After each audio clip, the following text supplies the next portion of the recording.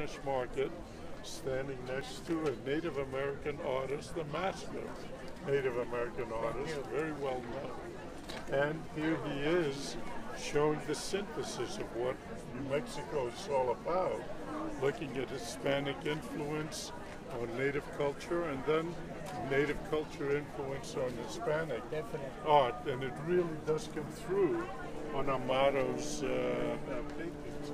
Could I ask, what inspired you to start painting in the very beginning? Well, you know, I started making pictures when I was 10 years old. And as a kid, it was just something that I loved doing. It was kind of a, you know, I mean, I enjoyed a lot of other things, but somehow I managed to focus and really enjoy the fact that I like making pictures.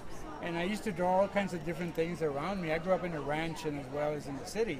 So a lot of my early subject matter had to do with ranch life. But it was just something that I liked doing, and I was very fortunate that my parents were very encourageable, and they let me pretty much do what I wanted to do. And when they discovered that I had, you know, I guess they recognized some kind of a talent, they were very supportive, and again, very fortunate that through my career in terms of growing up and going to school, I had a really positive reinforcement from my teachers and friends. And the fact that I loved doing it more than anything else, and the fact that people were very much aware of what I was doing and encouraged me to do it, helped a lot. And so, you know, I think that the success kind of goes from friends and neighbors, family members, to collectors now. And the same feel is still there. And I'm very fortunate because I have two different cultures that I can base my whole heritage on, and it's what I consider to be a very, very wonderful journey.